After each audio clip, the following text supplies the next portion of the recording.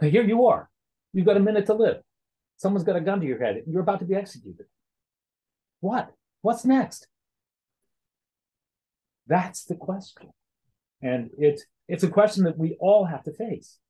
And if you've not thought about it, well, I'm sure everyone thinks about it at some point. Yeah, because we're not immortal. Each of us as persons is finite. And so we have to face this question. And it's an interesting one.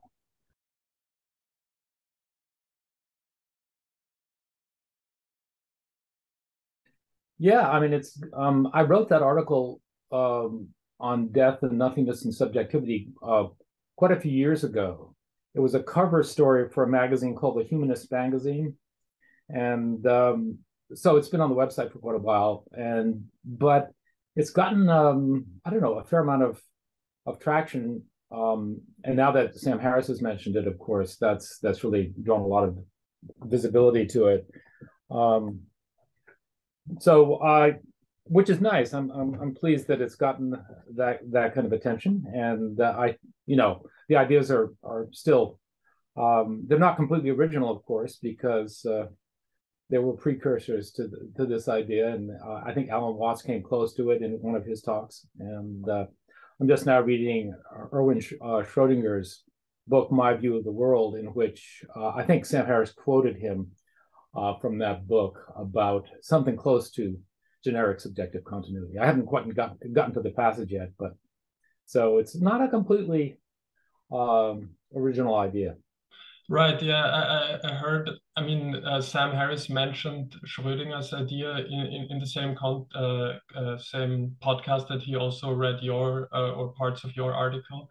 But Schrödinger's approach is a little different because it's like he comes from a idealistic perspective. But yep. For me personally, it was much easier to understand, where you came from, because you take a physicalist approach, you could say. Is that right? I think that's certainly close enough. Naturalistic for sure, and certainly not idealist. So yeah, I think I pretty much start from a physicalist position in the article, but of course it leaves open the really interesting question of how consciousness comes to, why is it entailed or a function of the physical brain? That's still an open question as far as I'm concerned. Right. Okay. But that's something really interesting that I also read on your website, that you're basically agnostic about whether or not consciousness could be a physical phenomenon. But then at the same time, you describe yourself as a naturalist. So I'm curious, because I was under the impression that naturalism entails like the physicalist worldview. So maybe you could explain what exactly naturalism is all about, and like how it's different from atheism or physicalism or secularism, this humanism, maybe like draw the boundaries to these other worldviews. Sure. There's like so much in philosophy and science, there's no strong consensus about what naturalism actually is, but the way I use it is essentially a worldview that's aligned with science and saying what's real, what's true about reality. So you take science, or I do science as your basic epistemology, but it's an observationally, experimentally based way of looking at things, of deciding what's true about the world. And then if you take that as your epistemology and stick with science, then you'll see that there's nothing that we can coherently call supernatural about reality. So the reality is of a piece, as shown by science. So that the naturalism that I defend and talk about on the website is basically a worldview that contrasts naturalism with supernaturalism, which is, of course, consistent with atheism. It's consistent with humanism. It's consistent with any worldview that essentially discounts the existence of the supernatural, and takes essentially an empirical way of deciding what's real. So I don't think that naturalism, as I've just talked about it, has any definite metaphysical commitment. I mean, most naturalists, including myself for a long time, have been partial to physicalism because science is generally understood as studying what's out there in the physical world, although, of course, psychology gets into the mental realm too. And then the question of consciousness comes up, which to me is a really interesting thing. If you're a naturalist, how do you incorporate consciousness into a science-based worldview? And that's still an open question, which I think is, it's really fascinating. So as I would put it, metaphysically agnostic when it comes to, say, consciousness. But I'm not agnostic about the existence, say, of God, because there's no evidence for the existence of God that I've seen, as gods are usually defined at any rate. And there's no evidence that I've seen and no logical basis for supposing we have a kind of free will that can transcend a natural cause and effect view of ourselves. So those are some things that I would definitely maintain in terms of my naturalistic orientation based in science. But when it comes to the deep, philosophically metaphysical question of, what the ultimate nature of things, in which consciousness, of course, has to be included, then I step back and say, well, I don't need to make a commitment on say, physicalism when it comes to consciousness. Although I tend to start, as I did in this paper on death and nothingness, from the physicalist perspective. Right. So that's a general idea. But a lot of people do, as you said, take naturalism sort of as the way into or equivalent to some kind of a physicalist, materialist worldview. And that's understandable because science tends to deal with the physical things outside the head. Right. But so to bring it back to generic subjective continuity, what kind of assumptions do you have to start out with in order to arrive at the conclusion that you want your readers to arrive at? Because I've talked to many people in my circle of friends, and for me it's difficult to suss out at which part of the argument they step off the trail, so to speak. I just want to know, what are the necessary preconditions for, what are the essential assumptions that you have to take on board in order to find GSC plausible? Well, as I say at the beginning of the article, the assumptions are pretty much naturalistic in that I take a science-based view of ourselves as physical creatures in a material world, and then consciousness itself as arising somehow, and this is the open question, arising somehow from what the brain is doing. I mean, that seems to be where all the empirical evidence leads us as a hypothesis, not as a settled conclusion. But so the assumptions are really, as you said, a kind of physicalism about ourselves as creatures, a naturalistic non-dualism. In other words, there's nothing supernatural about ourselves. And then the idea that consciousness is very likely a function of what the brain is doing. So that when the person dies, there's no way that their personality or anything else about them could survive death. And that's an important part of the paper, which is to block the idea that there's any kind of personal continuity that's maintained after death. Right. But the conclusion I draw in the paper, and others have somewhat come to the same idea, is that there might be some generic subjective continuity, that is, continuity of experience. In other words, at death, you shouldn't look forward to being plunged into nothingness or blackness or oblivion. You should anticipate that there will be more experience arising, but not in the context of being you as a particular person.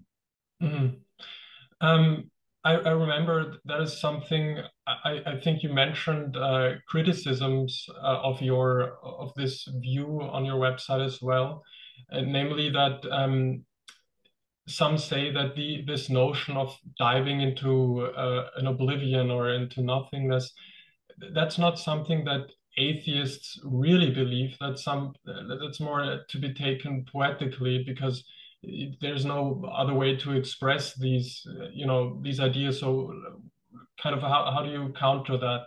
Are you really of the opinion that most non-religious people really think, okay, at death, I go down into a deep dark hole or into some sort of void, basically? Well, I cite plenty of examples in the article of people who espouse exactly this point of view, including some philosophers.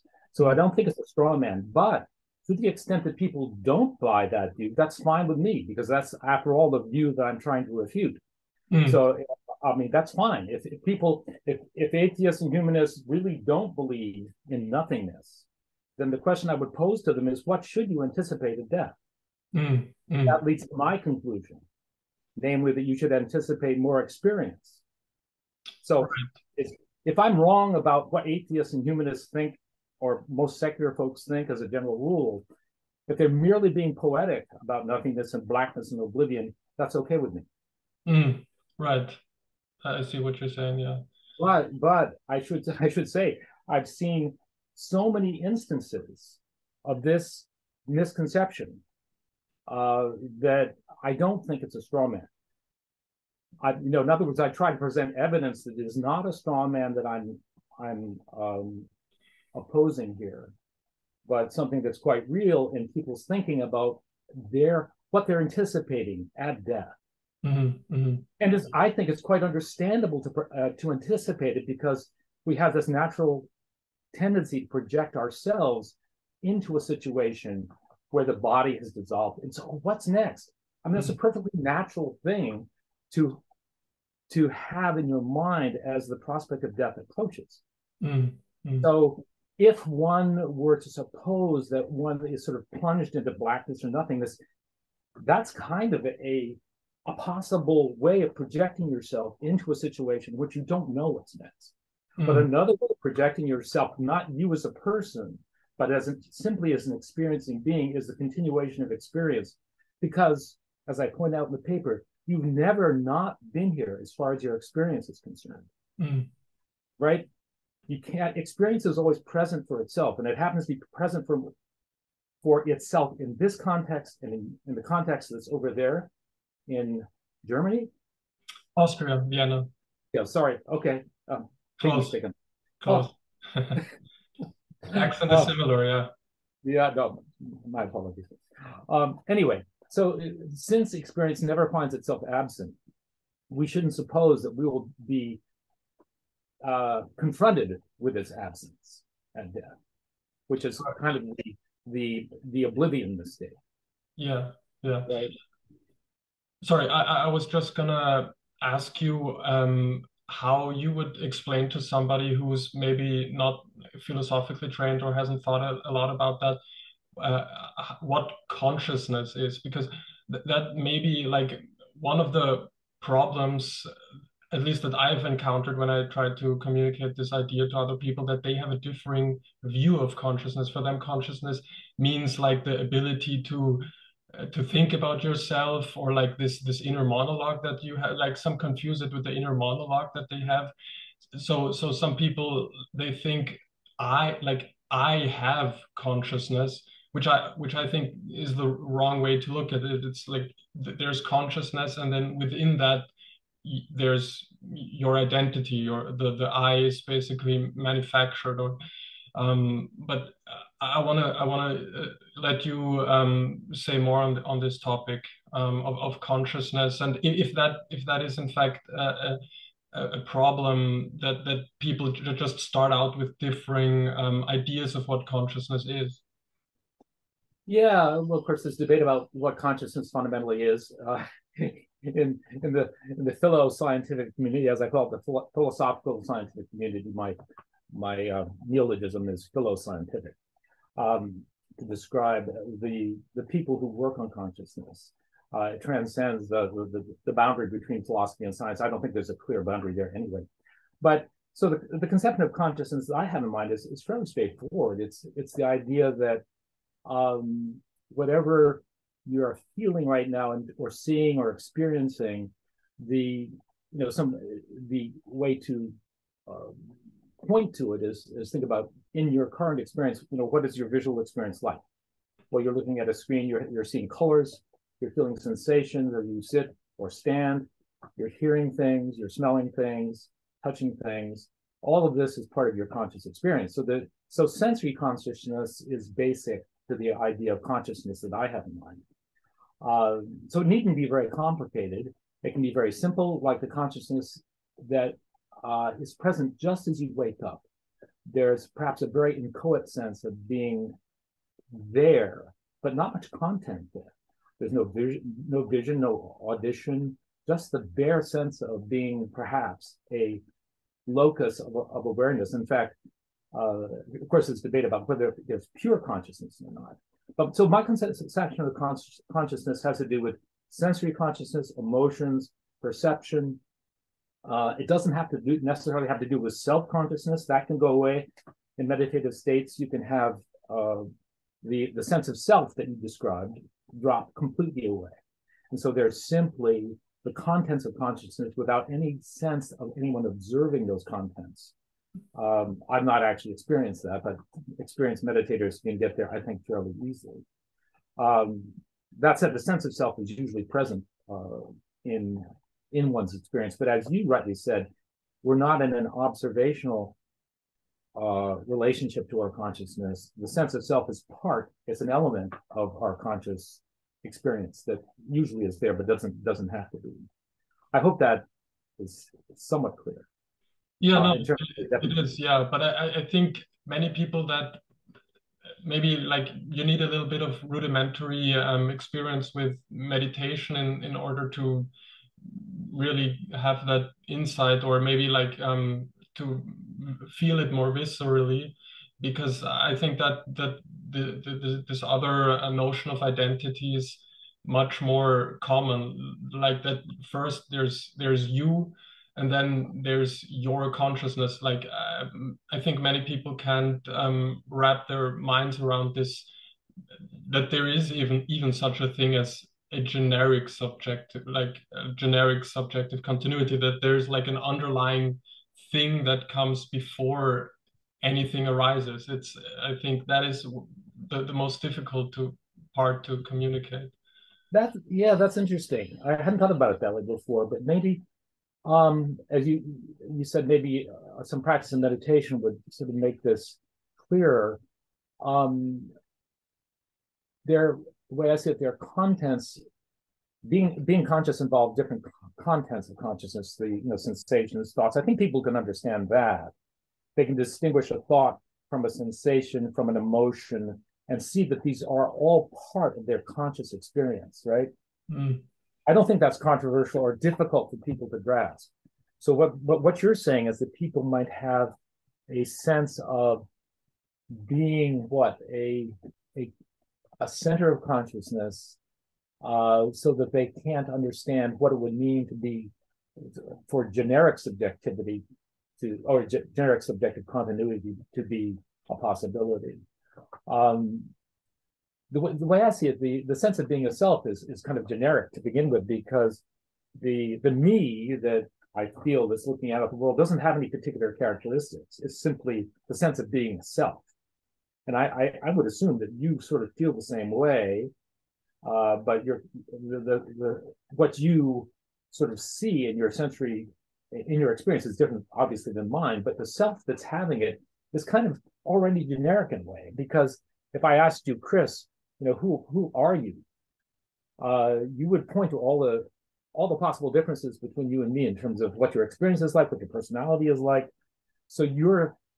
But the sense of self that is present in your experience, I don't think can be discriminated from one person to another. And in a way, that sort of sense of being a perspective that's looking out at the world is what is probably carried over, because most centers of consciousness, I would guess, have this kind of self-model, as philosopher Thomas Metziger would put it, a self-model that experiences, that as part of the experience, you feel like there is this self having the experience. Mm. And what Sam Harris is always hammering at, and I agree with him, is that there is no real entity apart from experience, even though it might feel like it. So it's a tricky question. I don't know that I've quite understood your what you think people might be puzzled about when it comes to consciousness. Maybe if you want to say more, please. Yeah, I was just speculating what could be the reason or the most common reason for why this argument is misunderstood, because I don't know, it was kind of intuitive, like for me, the understanding of this argument. And so I think, and also what I think, if you spend a lot of time, thinking about this and studying this. I remember I recently heard this idea by Steven Pinker of the curse of knowledge, I think he called it, that like if you know something, it's hard for you to empathize with somebody that doesn't know that, and so it's you maybe like leave out things in your explanation because you just assume this is understood by everyone.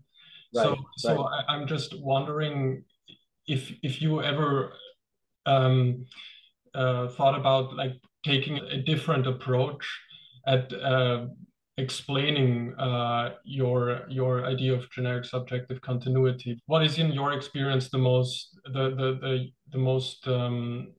common misunderstanding about this? Usually it's that something personal is getting carried over, at which point people object. Well, of course, this can't be anything personal carried over, so I must be making a mistake. And that's an understandable objection, but I try to make clear that there's nothing personal carried over. I think the way I try to convey it in the paper, and I think is fairly easy to grasp, is in terms of the transformation thought experiment, where you go to sleep and you wake up as a slightly changed person, and there's been no interval of unconsciousness. So there's a continuity of experience in which you wake up as the same person, but slightly changed. And then, as described in the paper, you go down these steps of waking up as a more and more slightly different person. At some point, the person who wakes up after this operation, and remember, there's been no experienced absence of experience between when you go to sleep and when you wake up, right? So this personal continuity, in other words, no interruption of your personal experience as a particular person throughout these transformations, up until the point at which you're transformed into a person who is recognizably not you. So you have died as a result of this transformation. But I invite the reader to see that there's been no interruption of experience between when you were put to sleep and this new person wakes up out of surgery or whatever the transformation is. So this is what I call death by transformation. And I think it's the thought experiment, based on what Derek Parfit's work in Reasons and Persons, his book there, should, I think, allow a fairly naive reader to grasp that if you accept that there's no discontinuity of experience between when you go to sleep as a particular person and wake up as the same person, even if you're somewhat transformed, then there should be no discontinuity when you die by transformation and a new person wakes up. So that establishes generic subjective continuity in terms of the thought experiment. And I think it does it very effectively. And most people can grasp it. But the most difficult part is when you think about death, and the last bit of the thought experiment is to say, or the claim is that regular death and birth is the same thing as death by transformation in this thought experiment. Right. Yeah, I think that's okay. like a kind of a big jump that a lot of people are not willing to take. Yeah. Right.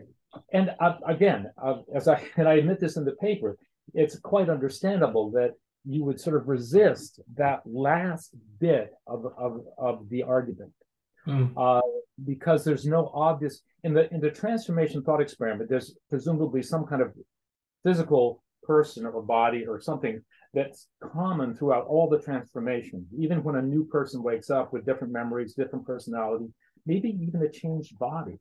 Right? There's nothing the surgeons can't do, I'm hypothesized, that would introduce a blank or emptiness of experience in the transformation. So the person or even entity that wakes up after the transformation could be completely different. No, so imagine, and that's death, that you're no longer there, but there's been no interruption of experience. So if you take that on board, and it seems to me then it at least lends possibility to the idea that when your experience ends at death, you shouldn't anticipate nothingness, which again, you may think most people don't anticipate nothingness. Okay, fine. Then what should you anticipate? If I were in the transformation thought experiment, I would anticipate the surgeon would say, Clark, you're going to die because we're going to change. You're going to be transformed into a different person. You won't exist at the end of this transformation. So what should I, Tom, anticipate? I would anticipate experience in the context of this new person, which I've been transformed into. And I want to say that at death, there's no obvious successor, obviously. There's no successor into which the dead person is transformed. But like me in the thought experiment, the person who dies shouldn't anticipate any interruption in experience. They just won't know. I know the surgeon is going to transform me, and he could even tell me, Clark, you could be transformed into someone with these characteristics. And I would say, oh, okay. So the next experience after you're done, doctor, is going to be this kind of in this context. Now, with death and birth, we have no such assurance about what the next context is going to be. All I'd like to claim is that there's going to be experience of some sort. Right. Because, as I also say, I mean, this is part of the paper that doesn't get talked about very much, but I hammer home the point that experience is never absent for itself, that you've never not been here as far as you're concerned. And you will never, ever find yourself absent, because that's just an impossibility. An experiencing creature, So anyway, that's how I would try to convince someone that about what to anticipate at death. And like a more radically conclusion that you could draw from this is also that even if everyone dropped dead at once for some reason, I don't know, a nuclear catastrophe, and then hundreds of years later or billions of years later, whatever, in a galaxy far away, a new alien life form came into existence, that then this gap in between would just be bridged instantaneously, because again, like, consciousness never ceases to exist from its own perspective. Right, exactly. And that, of course, sounds mystical. I mean, there's no way around the fact that this does sound a bit crazy from a naturalistic standpoint, but that's where I'm led. And I just have to admit, yeah, it does sound, it's a little weird sounding. But if you grant that consciousness is never absent for itself, then that's where I'm led. And by the way, it isn't just organic beings that could be conscious; it could be artificial intelligences. And we're, an interesting question now, it's confronting us more and more, is the possibility of artificial consciousness. My guess is that artificial consciousnesses are probably more numerous than biological consciousnesses, perhaps, because they'll survive longer. But at any rate, whatever the story there is, what we should anticipate at death is all these possibilities of being a sentient being. It's kind of strange, but there it is. Yeah. So that's why at the end of the paper I said, as you referred to, the radical refreshment of subjectivity is what we should anticipate at death. Right. I don't think you mentioned anything about morality or ethical implications of that particular idea in that article, but I think I remember watching a conversation that you had with some other YouTuber that is really engaged in this topic. I think his name is Ted. Yeah, Um, and Ebola. like, you talked about these like the ethical implications that this could have on like the way we treat animals, for instance, or just other people in general. Could you speak about that a little bit? Yeah, I actually Ted and some others have brought this to my attention. I hadn't really thought about it that much. Although in the paper, I do suggest that maybe it would be preferable that this were not true, because then we could look forward to a blankness or emptiness. In a way, it's kind of for those of us who don't particularly enjoy being sentient, and that could include many features. The idea that death is not the end of experience can be a little disconcerting. You know, we want to we'd like this veil of tears not to continue. Unfortunately, that's not in the cards the way I see it. So the ethical implication is that since consciousness is never going to not find itself present, it's always going to be present for itself. Therefore, it behooves us to make life as minimize suffering as much as possible. So that, you know, I think, I mean, there are other reasons, of course, to want to minimize suffering. This is simply perhaps another reason. If you think that consciousness is always present for itself, then that in a way it's inextinguishable or eternal, then you're going to want to try to create conditions for conscious beings that are as pleasant as possible, involving the least suffering. But that I'm not sure that you don't need to go use the generic subjective continuity argument to make that point, but I think it kind of follows. Yeah, it's kind of just one more reason to be ethical towards other sentient beings. Right, and also you can't at death suppose that you're out of the game. You know, that's what people think. They think climate change is not going to affect me. Well, that's true as a particular person, but it isn't as if when you die, there aren't going to be this whole raft of conscious beings dealing with climate change. All the kids being born these days, and you as a particular person are not going to experience it, but there will be experience of it. So anything you do now to help make the transition into a sustainable planet where we, you know, and mitigate the effects of climate change and other environmental and political disasters, war, famine, anything you do actually will make a difference. And you can't suppose that your death is in any way going to sort of take you out of the picture as consciousness. It's going to continue. Yeah. And so that I guess is just kind of getting at the ethical implications. But again, some people might find this either absurd or just too far out. But there it is. It's kind of bad news for somebody who kind of just wants to put an end to his life, because he basically can't, like, there's no escaping from consciousness, is there? Well, you know, this is an interesting point. I've had debates with Ted, Bola, and others about this, and it brings up the work of I think it's David Dennett, who's the philosopher who's written about it being better not to have been born, and he thinks Benatar, I think he's in South Africa, philosopher who's written a couple of books on this, thinks it's better not to have been born because essentially because consciousness involves suffering, therefore it behooves us not to have children. So he's an antinatalist, right?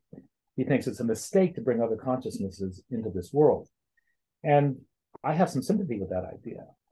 And the fact that if you're suffering and say you commit suicide, I mean, people do that, and it's sad, it's very sad. But it might be the rational thing to do if suffering is bad enough and there's no respite from it and you can't be helped and you've really explored all the alternatives, then definitely your autonomy in dying, I think, is a really important right to have. And if things get bad enough, yeah, you should be able to to put an end to it yourself with the aid of doctors. But that's true, right? So it doesn't mean that the end of that suffering isn't perhaps a real end to that particular suffering. Yeah, into that suffering. So I think the antinatalist argument does have force. It isn't undercut by saying that there's no way to escape this experience, because after all, the experience that might be escaped at death might be a very unpleasant one, right? So, and to bring new creatures into this world that are conscious might involve, Dennett argues, involve suffering that really isn't justifiable if we thought about it carefully. And people, of course, agree or disagree on that. I haven't really made up my mind about it, but that doesn't. The fact of generic subjective continuity, in my opinion, does not count against Benatar's argument. I think Ted thinks it does. And others might think it does, but I think there are individual consciousnesses that involve a lot of suffering, and to bring those to an end is to eliminate that quantum of suffering. Even if there's no escape from the experience generically. Right. Okay? Maybe that's how I'd put it. But it's an interesting argument. I don't think I've completely thought it through, but I'm sort of in the midst of it, talking with Ted and others about this. But I tend to think that Bennett, I don't think that generic subjective continuity undermines Benatar's argument. Right. As I've just explained. The problem is the Zoom meeting is about to end. So if you don't mind, I'll send you another link so we have a little more time, because it's going to shut down soon. Okay. You also did a podcast on Annaka with Annaka Harris on GSC. I haven't watched that or listened to it yet, but I was just wondering how that went. Or she's probably pretty open to this sort of idea. Yeah, it's not come out yet. She's done interviews with a number of people on consciousness, some actually very well-known people, and she was kind enough to include me. At least, we had this conversation. I don't know how much will be included in what eventually gets released. I think she's doing it's being edited and put together as a presentation, and it'll be audio, not video, an audio presentation on consciousness. So I think it's going to be out within the next year, is my guess. So, but yeah, we talked about consciousness, generic subjective continuity, a little bit about naturalism, that kind of thing. So we'll see. But it's going to be interesting. I've reviewed her book, Conscious, at the Naturalism website. So you can check that out. And but from the people that she's talked to, I think it's going to be a very interesting presentation when it finally gets done. Yeah, I'm looking forward to it as well, because I heard that you did it some time ago already. So I was just wondering where I could find it, because I didn't see it anywhere. So yeah. Yeah, no, it's not out yet, but I'm sure you'll hear about it when it does come out. I'll certainly link to it. So just to play devil's advocate, it's something I thought about, because Ted came to this idea of GSC completely separate from you. He said when his brother died, he kind of thought about where is he now, and then he came to the conclusion, okay, his experience can't just end. And so this, to me, could like give reason to accuse people of that it's kind of just wishful thinking that people are engaged in. Because I know that's something that Sam Harris also was confronted with after he read your article on his podcast.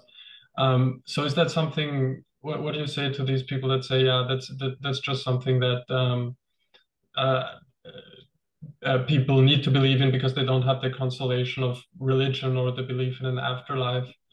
What do you say to that? Well, I think as we discussed, it's not necessarily a pleasant prospect to suppose that there's only experience, right?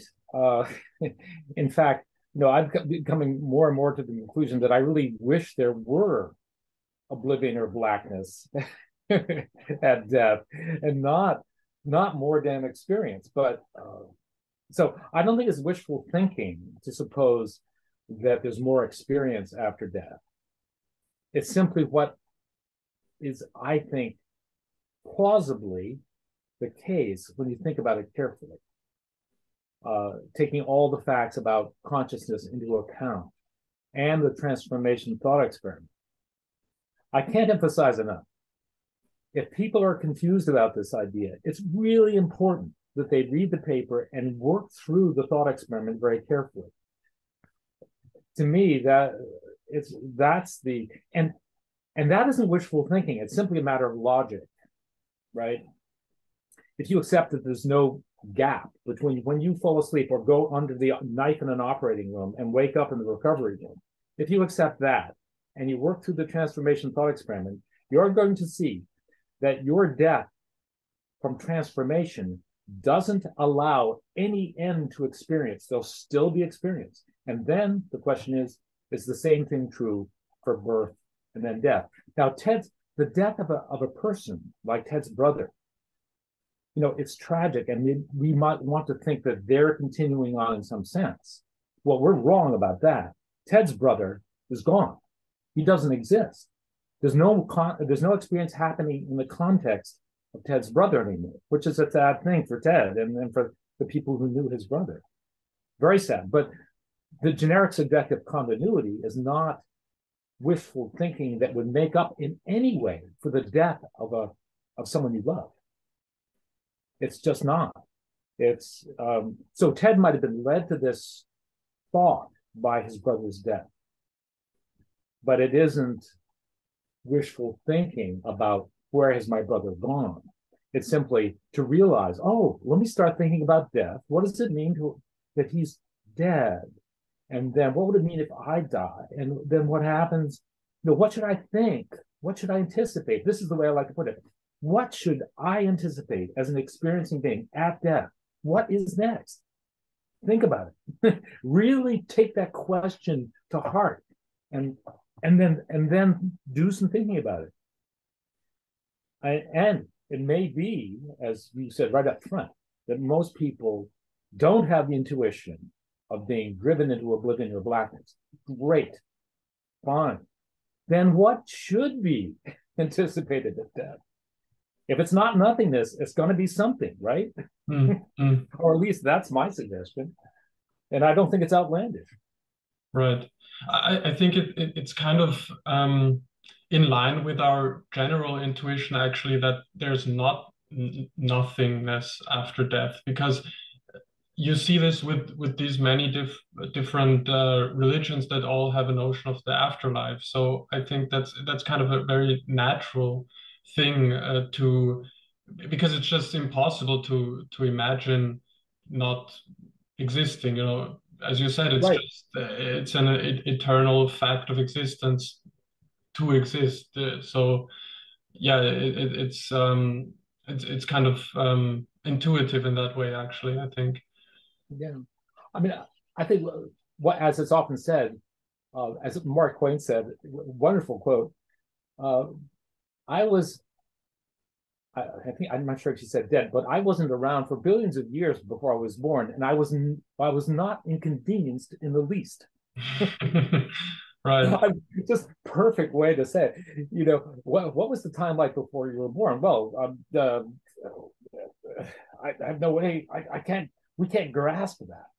Well, and why? Because we're always here. Experience is always present for itself, so it cannot grasp the idea of non-existence for itself. And in fact, it can't be non-existent for itself. It's it's a very strange idea. I mean, but the main thing is, if you, for number one, don't anticipate nothingness. There's no blackness or oblivion awaiting with death. And then if that's true, what should you anticipate? What do you put in its place?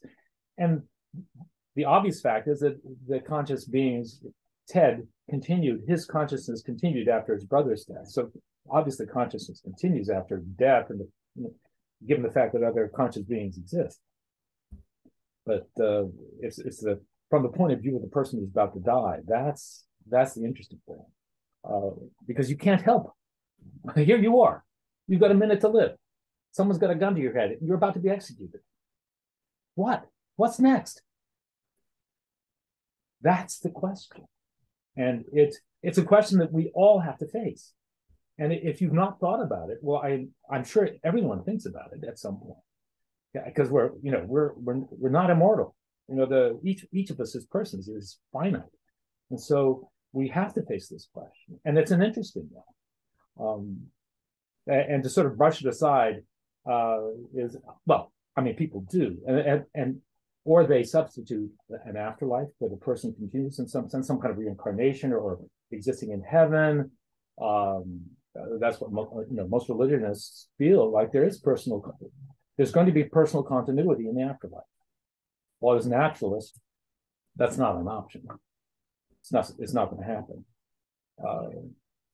So I was wondering if you take issue at the fact I titled my YouTube video about this idea as a secular argument for rebirth, just because I thought the title sounded good. But I was wondering what do you say to that? Because you never, use the word rebirth in your article, of course. So is that misleading to use that word, or?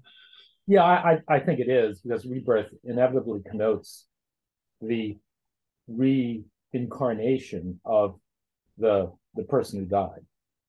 So I think that's pretty misleading. It would be it isn't reincarnation, it isn't rebirth, it's simply the continuation of experience, but not in the context of the person who dies.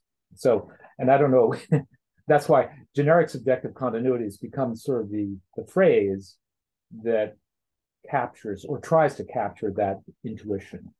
I'm not sure that it's ideal, but it's kind of gotten out there. Right. And it's contrasted with personal subjective continuity, which we all have from the moment we're born till the moment we die as particular persons. Yeah. But I was wondering, maybe you know more about this, but what in the Buddhist tradition people understand as rebirth, because as I understand it, that it's possible if you're a Buddhist to get reborn as a snake, for instance. So I don't think that Buddhists would think then that there's any kind of personal subjective continuity, because of course you'd be a snake. You wouldn't have the same desires and memories as a human. So maybe like what do maybe people of different worldviews actually have the same or a similar understanding of rebirth as this GSC?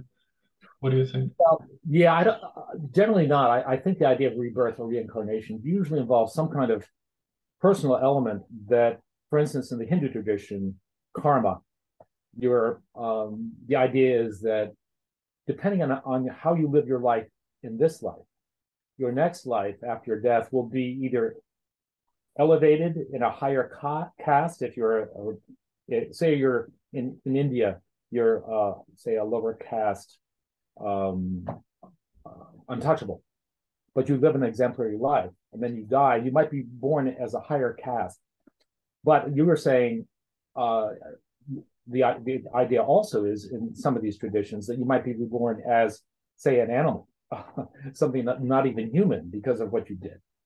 But so the idea would still be that there's something, a kernel of a particular person or you that's carried over. After all, you deserved, because of the life you led, to be reborn as a snake.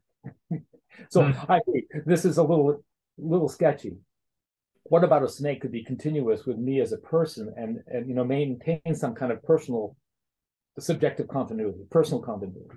Well, you have to believe in some kind of soul, I suppose, some kernel that could be transmitted from me, the person who dies, say the human who behaved badly, and then gets reincarnated in the snake. So it's not a coherent idea, obviously, that I can see, but it's, if you think vaguely enough about what it means to be a soul or a spirit, then maybe you can buy the idea of reincarnation as it's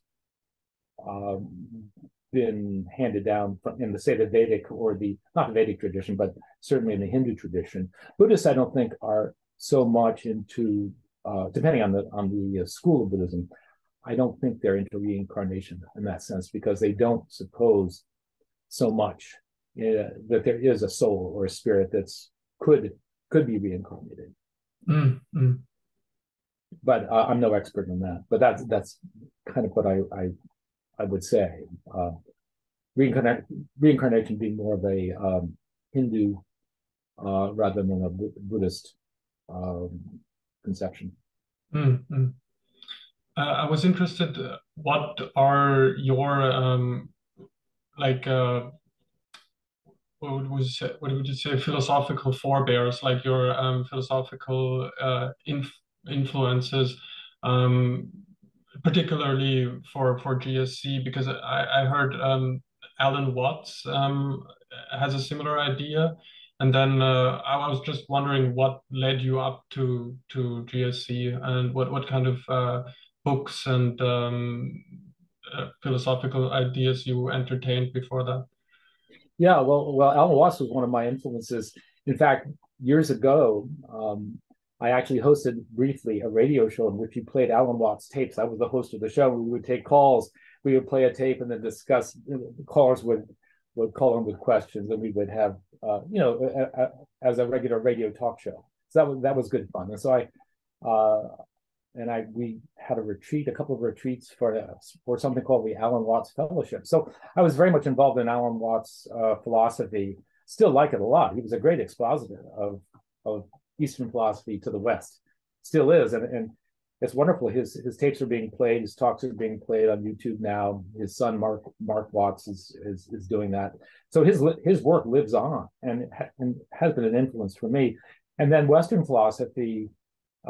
Starting with work with B.F. Skinner, I admired him as a exponent of a view of a naturalistic view of ourselves as that carries it into work on free will.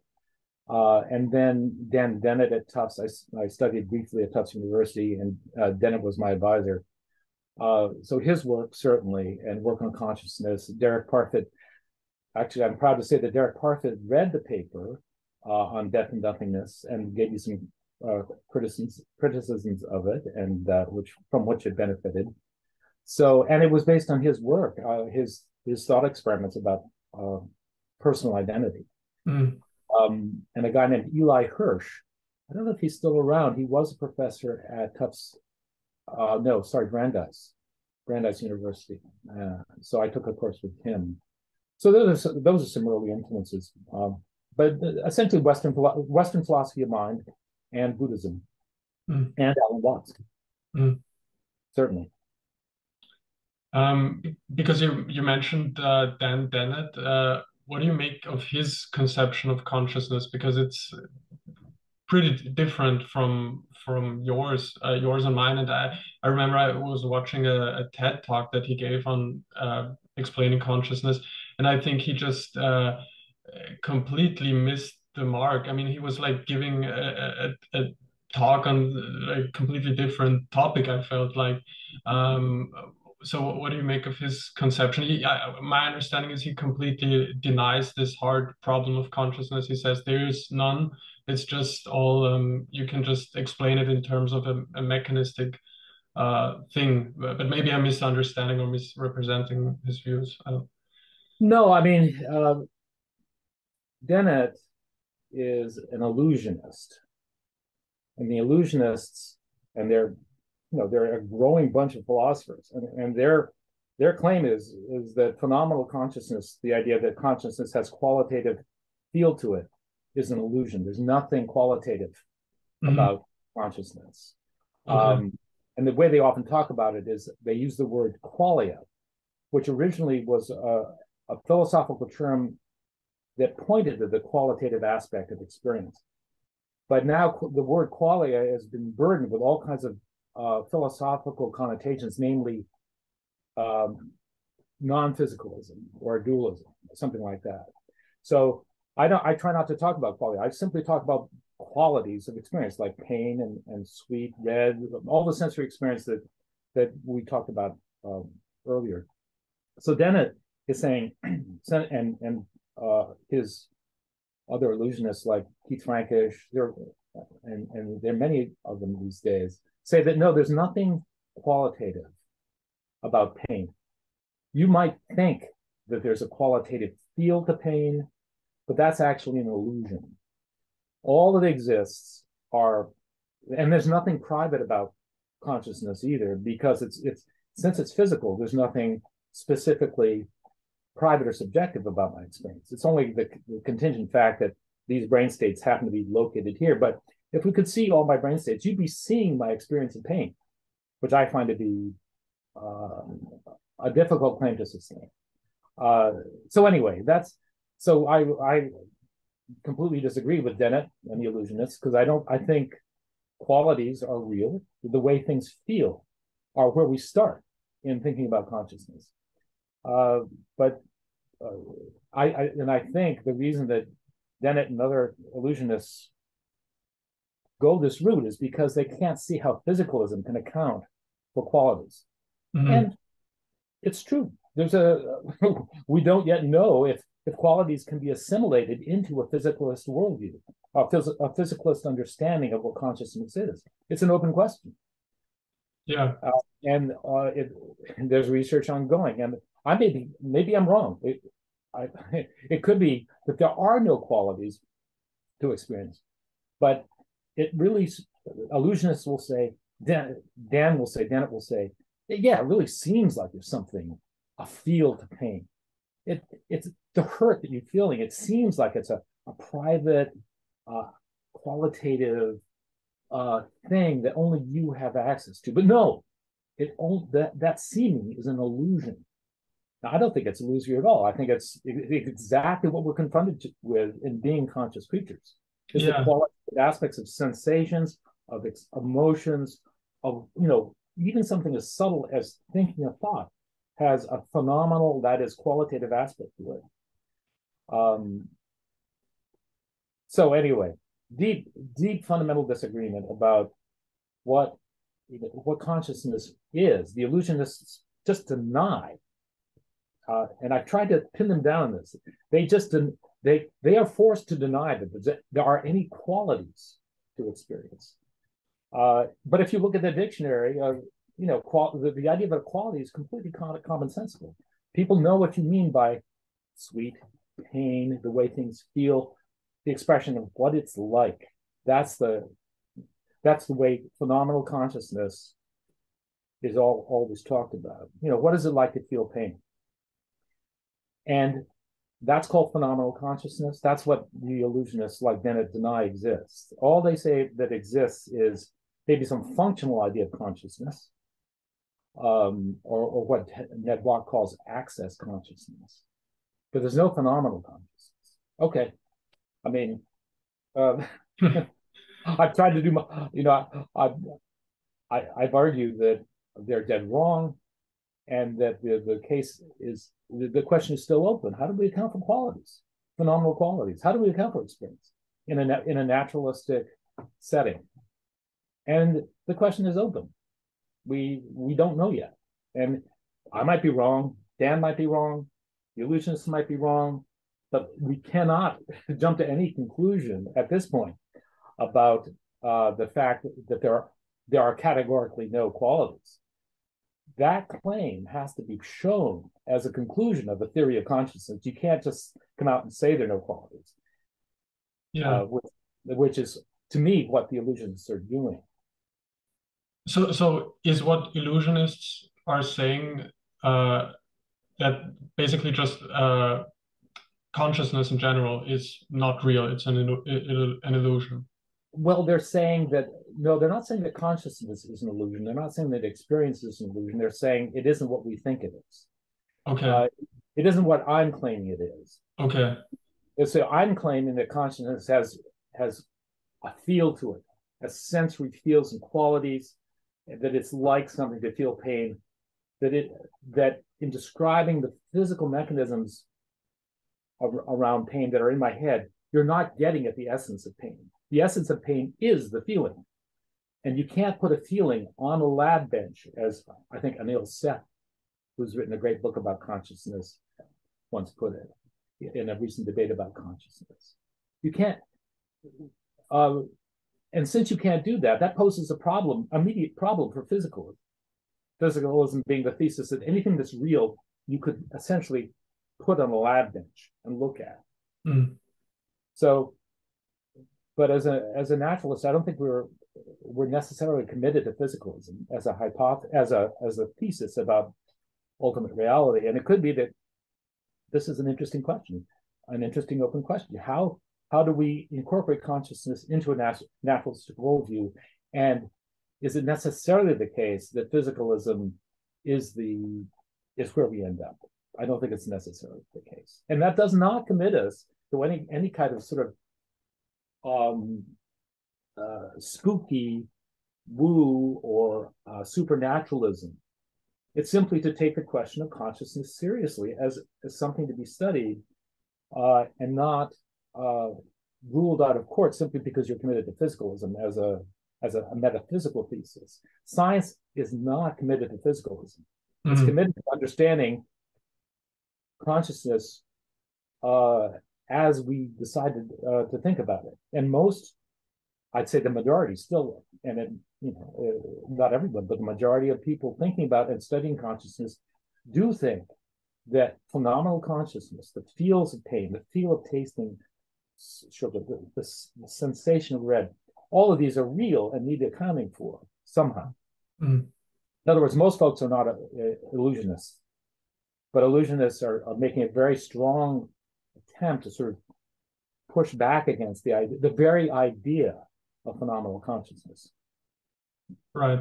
And what do you make of the claim that consciousness itself is an illusion? Because that's something I've also heard. And what would you call that belief? It's not an illusionist belief, I think you said, but what would you say about this sort of claim? I wouldn't know how to interpret it. I mean, to say that something, we'd have to decide what we're talking about, and then say that it's unreal, it doesn't exist. So to say that consciousness doesn't exist would be to say what? That we're not having any experiences right now. That's how I interpret it, yeah. Yeah, it would be to say there's no such thing as experience, there's no such thing as sensations or thought. There are no mental phenomena the way we commonly think about them as in dreams or thoughts or feelings. I just don't see how that's a sustainable thing to say. So I don't know who would say there is no such thing as consciousness. Maybe people do say that. I don't know. I've heard it on the Making Sense podcast a number of just like Sam mentioned it as a ridiculous kind of argument against his position, but yeah. I think Sam and I and others do take conscious experiences as that which it's very difficult to doubt the existence of. And it's a kind of the Cartesian insight that Descartes said that, this is the one thing he couldn't really doubt. And, I'm with him there. But it doesn't mean I'm a Cartesian in supposing that consciousness has to be something necessarily non-physical or necessarily physical. Again, that's an open question. But to say that there is no such thing as consciousness, if a conscious creature asserts that, and only conscious creatures could, it seems like a performative self-contradiction, or performative contradiction, as they say, right? Right. You're telling me that there's no consciousness, but so you're not conscious right now, and you're telling me there's no consciousness. Okay, so what is it that's telling me this? There's no experience there. So even the claim that there's no consciousness has to involve an idea, a conception of consciousness, which seems to me to require a conscious creature. But right. Yeah, the only reason we talk about this problem of consciousness or consciousness in general is that we are conscious and that we have direct experience of it and evidence of it. Otherwise, we wouldn't be talking about it. That's the way Sam Harris usually puts it. So that's the one thing that can't be an illusion, because if it just, he says it seems like it, but the fact that it seems already proves the point. Yeah, right. Well, the illusionists would say that the seeming, they would say it seems like we have qualitative fields to experience it, but they would say that's a mistake, that we're misrepresenting, that we're making a claim that isn't sustained by any careful analysis of our situation, that science will not sustain the claim that we're actually having feelings, even though we're claiming to. So again, the illusionists are not denying consciousness. They're denying that consciousness has as an aspect to it something that is qualitative. And that's what they're getting rid of. But they would still say consciousness exists as a sort of a functional, how would they put it? It's physical, it's functional, it's representational. And part of what consciousness does is misrepresent itself as having qualities, or as they would say, qualia. But again, we should not talk about qualia because that's a philosophically loaded term that the illusionists bring up in order to debunk the very idea of experiential qualities. But the qualities of experience is a commonsensical, everyday notion. It isn't the philosophical idea of qualia as necessarily non-physical, as necessarily spooky, as dualist, or anything like that. No.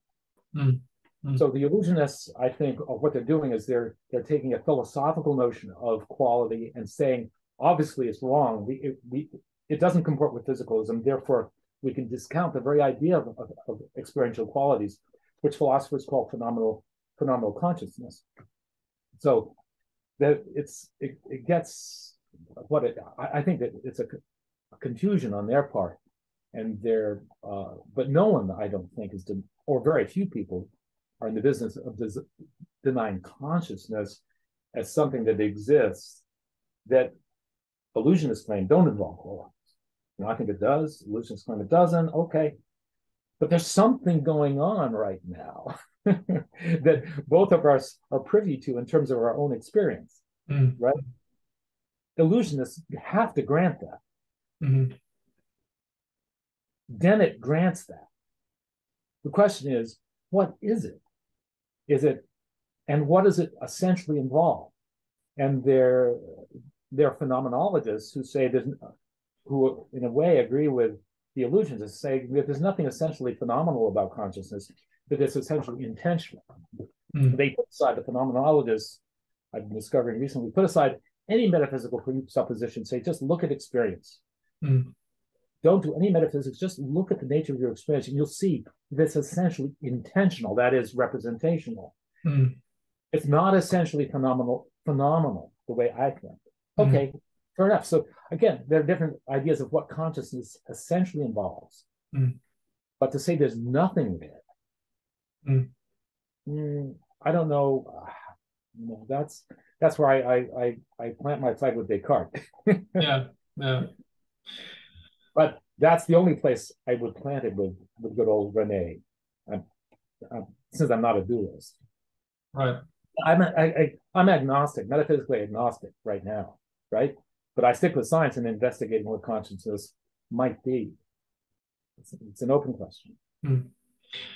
Okay. I don't want to take too much more of your time, but it's been already a very insightful talk. I just want to ask you one last question for my viewers also, like what kind of books or literature apart from naturalism.org do you recommend to get to know more about consciousness, or what's kind of the the must-read books in that on that topic?